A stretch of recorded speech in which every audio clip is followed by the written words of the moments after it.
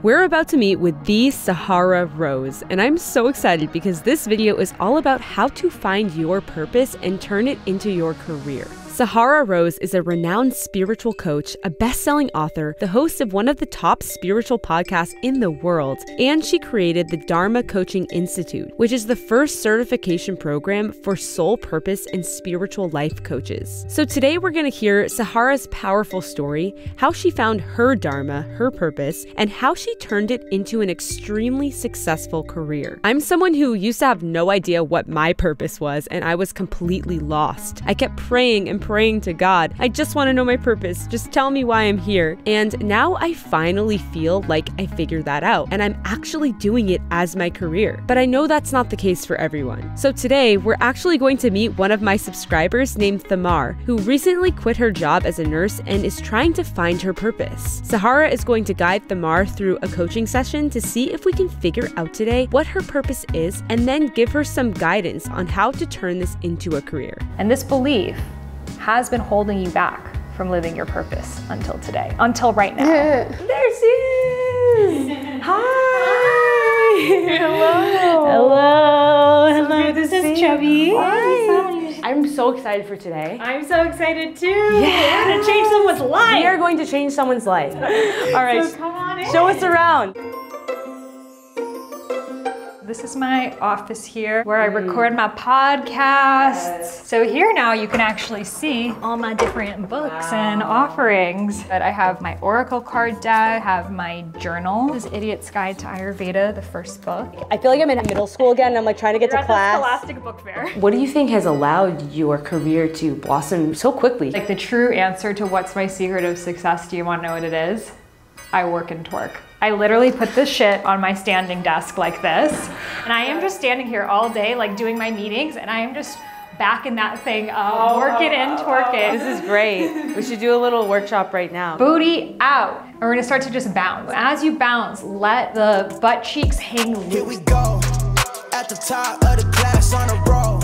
How the fuck are you doing that? So they do this in many different cultures. A lot of people think, oh, twerking is sexual. First of all, what's wrong with sexual? That's our creation energy. That's how we're born. The origins of this type of movement actually come from fertility dances. So it's how women would open up their hips to allow them to birth. As you step into this practice more of allowing more like shaking, that's gonna open you up to more flexibility in your mind and in your creativity. Yeah, I'm gonna be really like perfecting the twerk. You're gonna be the next Cardi B.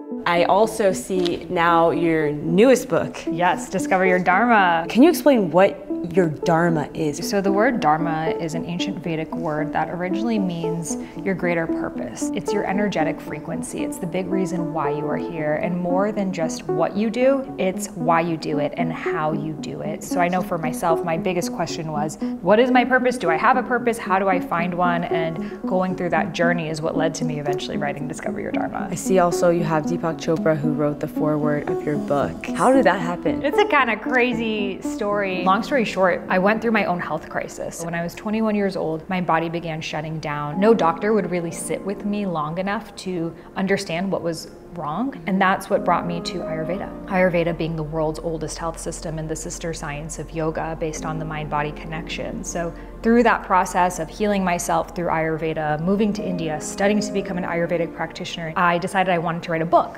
I was rejected by 30 publishers, and then I was hired to write the official Idiot's Guide to Ayurveda. Right before it came out, I was at a conference and they're like, here's our sponsor, Deepak Chopra. And something just came through me and was like, this is probably the only time in your life that you're gonna see this person. So you need to just walk up to him and just tell him how he's changed your life. So the crowd is leaving. I'm walking down the stairs, onto the stage, right next to him. And I'm like, hi, Dr. Chopra. I recently wrote this book, Idiot's Guide to Ayurveda, and I would love to send it to you. For whatever reason, he gave me his email. I sent him over the book. It was about to be printed in a few days, just with no expectation. I just wanted to send him my book. And this is where it gets kind of crazy. So I'm in New York City at that time, and I'm crossing the street, and I'm running late to a meeting. I'm eating while walking. There's like a million things going on, and I hear a voice behind me, someone say, can someone help me cross the street? So I turn around and I see this homeless man. So I just go up to him, I'm like, sir, where are you going? And he's like, oh, I actually want to go 2 blocks down into the subway. Like, can you put me into the subway? I'm like,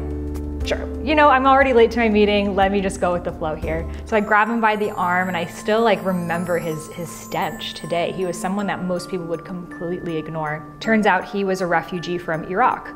My parents fled from Iran. So we start like sharing about that, our shared experience. So I put him into the subway and the elevator is about to close. And I'm like, sir, by the way, where are you going? He's like, I'm going to teach at university. I'm a doctor of physics. I'm like, wow, doctor of physics. Like walking away like, wow, that's a very Humans of New York moment. I would have never guessed from that interaction. Walking away and I check my email and there's an email from Deepak Chopra.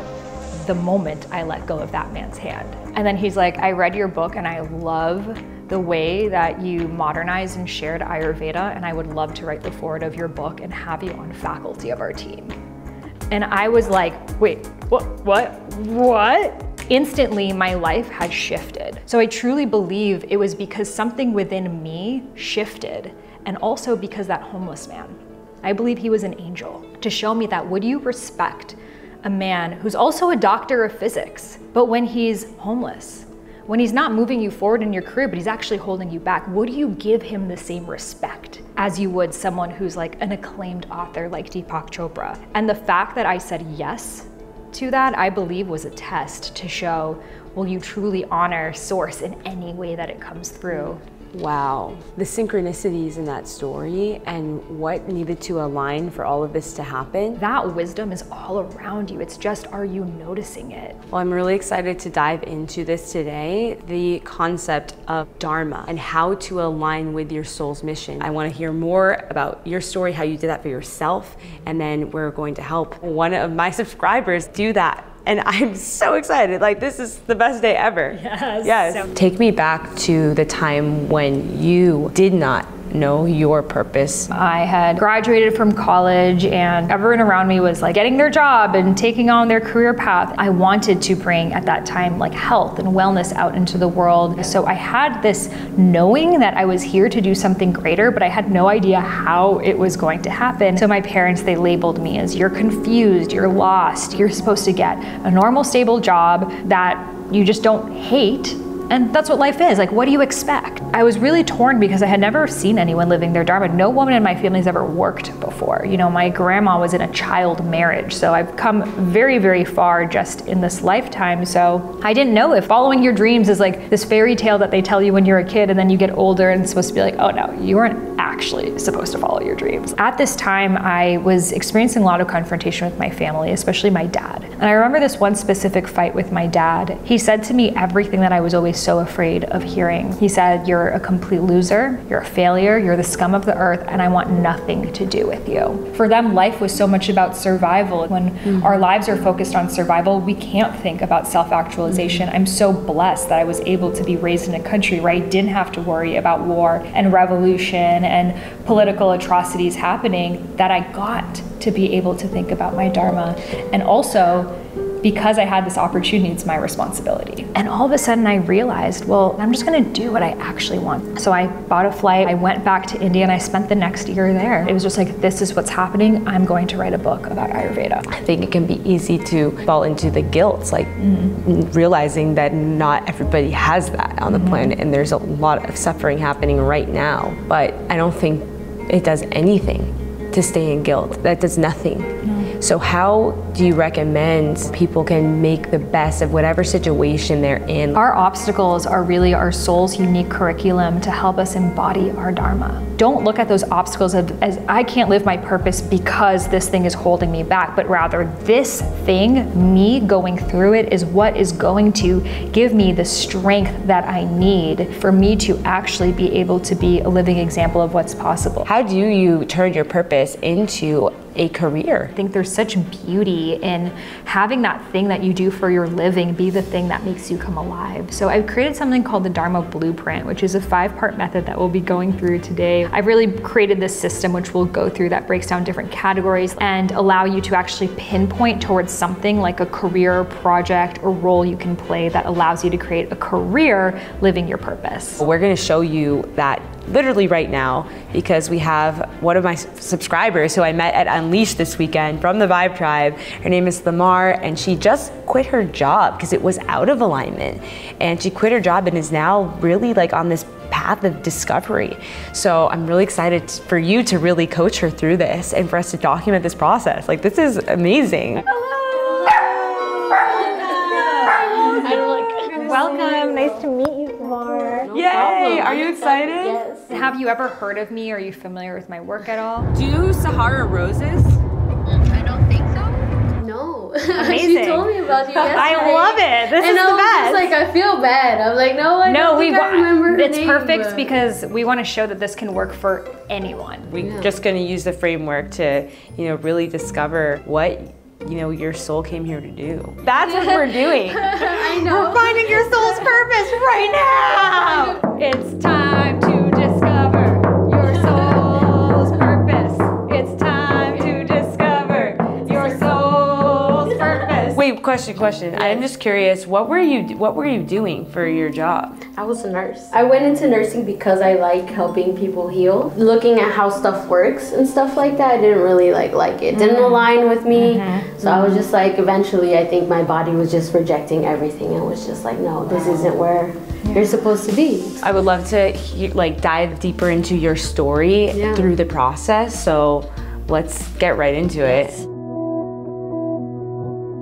So welcome to this Dharma coaching session, Thamar. So I'm going to be coaching you to remember your soul's purpose, because the truth is you already know it. It's inside of you. It's not something we're going to find or figure out, but rather there's just blocks. We're going to start with just releasing any energy that you may be holding on to through some breath work, some movement, so you can open up your vessel and become a clear channel. So this is a breath work practice that I like to call goddess breath work. So what we're going to do is we're going to inhale in and you could kind of body roll forward, and exhale out.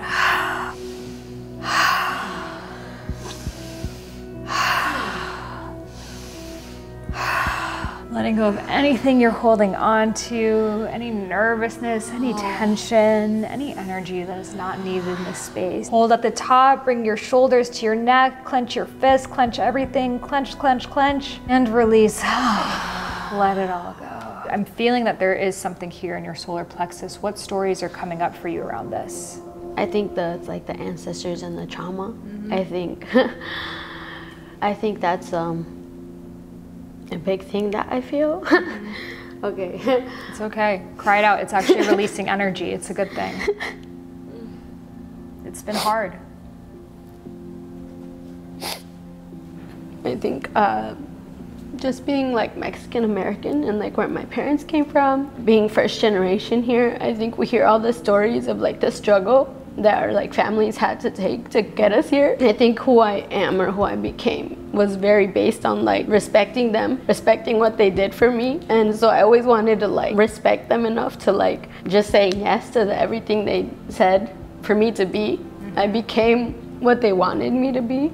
But it's not, I always felt there was something there. Well, it's so divine that you're here. You know nothing about me, but this was my exact story that I've been telling Sky today. I'm also a first generation American immigrant parents, and I felt so guilty around doing anything for myself. And that's not a way to live. And that's also not what they really want. They want us to be happy. They just don't know how. All they've seen is if you get a stable job, you'll make money and you'll have security. So that's all I know. So that's what I want for you. So we sit upon our ancestors' shoulders, and they came here so we can step upon that and have better lives and dream bigger dreams than they could have ever imagined for themselves. I'd love to ask you, when it comes into stepping into your purpose, what's your biggest fear? I feel it's mostly just can I do it? Can I actually go through it things? Am I capable enough to be in the rooms that I need to be in? If I'm in a room of people who I don't feel like I can communicate with, and I say the wrong thing, that makes me uneducated. That makes me uneducated. Yeah. Okay. If I say the wrong thing, that makes me uneducated. Is that true? Probably not. When you were a child, did anyone ever tell you you're dumb, you're stupid? I think I just felt that way a lot in school. Maybe again, just because of like that, my first language was Spanish. And then like slowly I started learning English, but then I always felt like either my writing or my reading wasn't as good as the rest of the kids. And just in case they called me, I would be like reading the thing in the front. So I would like practice reading before like having to read out loud. So you felt like I have to extra prepare just to keep up. Yeah. And how beautiful that taught you to prepare and feel ready. There's a gift in that, but also there was a belief created then that if I share and I open my mouth, I'm not going to be prepared. People might laugh at me. I might not have the right thing to say. And this belief has been holding you back from living your purpose until today, until right now. Until right now. Woo! Until right now. So now that we've identified some of the fears and the blocks, now we're going to move forward with what your dharma is and create an action plan through the dharma blueprint. So I'm going to be asking you different questions. You're going to be taking a quiz, and then from there we'll be chatting around what you can actually put your energy towards to embody your dharma. How does that sound? That sounds good. I'm ready. So welcome to my office. We're going to be diving into the dharma blueprint that essentially helps you understand where to focus your energy. So it's comprised of 5 different facets. The first is your dharma archetype. I already know what your dharma archetype is based off of what you've shared with me, but I want you to take the quiz to see how it reflects. So here are your results. You got the warrior and the nurturer. Let me tell you a little bit about each of them. So the nurturer is here to care and connect. Well, they want to have deep conversations. They want to hold space. But then the other archetype that you had was the warrior. So the warrior, I feel, is this energy that you're really wanting to step more into. You know, you want to protect people. I'm going to guess that you are that fire for a lot of people. Is that accurate? Yes, I think so. I think any family and friends that I have, like, I'm the one that like cares a lot about the environment and cares a lot about other people, or like is always looking for ways to help like community. I love that. And you have some of the teacher in you as well. That's like, I learned this thing and now I want to teach it to other people. So who are the types of people that you would love to help? Just people that feel lost, people that think that there's nothing for them. So the next circle is all about excitement. So you've spoken into what is exciting for you, which is helping people, especially people who feel defeated. What would you like to help them feel? That there's like beauty in the world, like that there's love for them. That's beautiful. What are things that come easily to you that people compliment you on? All my friends and family, they're always just like, oh, like Thamar's the one that gives advice. Like she's the one you go to for advice. And then the last circle are your obstacles. So what are some obstacles that you've overcome in your life? A big one that I can think of is just, I was super shy. Like I did not talk at all. And you want to work with people who feel defeated. Was there a time in your life you felt defeated? Probably when I was in school, because I just felt like so not myself. Especially in high school, I'm just like, this isn't me, but I don't know what else to do except for this. So we've got everything in your dharma blueprint. Take this all in. This is you. This is who you are. This is what you overcome. This is what you're excited about. Do any career paths show up for you when you're thinking about this? I just keep seeing in my head like the coaching, the music, nature, meditation. Those could be something that I can like put together maybe. Yeah, I love that. Yeah, you could coach people who have felt defeated, who have felt shy. What energies are showing up for you when you're thinking about yourself coaching people? A lot of light, I think. And also like the sun came out right now and like was shining on us. It's like, you have no idea this about me, but I have a spiritual life coaching institute. And I'd love to give you a full scholarship to it.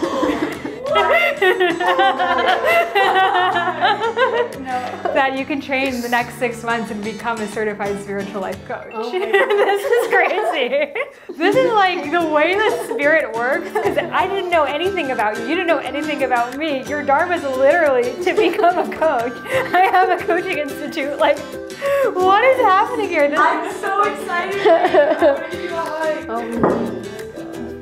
Thank you. Oh my gosh. Thank you. Yes, this is magic. This is manifestation. Oh my goodness.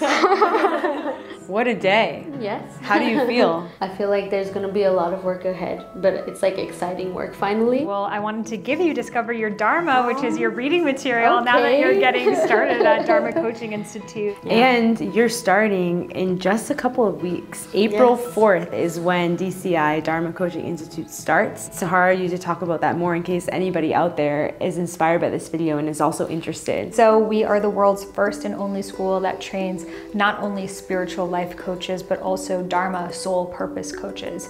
So you'll actually learn how to utilize some of the frameworks that I've shared with you today and actually coach other people to remember their soul's purpose. Thamar will be your classmate, and there is such an incredible community of heart-centered souls. So if you're feeling inspired to do this, if you're feeling that soul calling, then there's a link in the video description for you to sign up. This round is starting on April 4th, so you have a little bit of time to go and get your spot. And that's it for this episode of Skylight. Here's our song. You're gonna find your purpose. You're gonna find your purpose. You found your purpose. Go, girl, go, go, go. And that's it for this episode of Skylight. The adventure continues. Bye.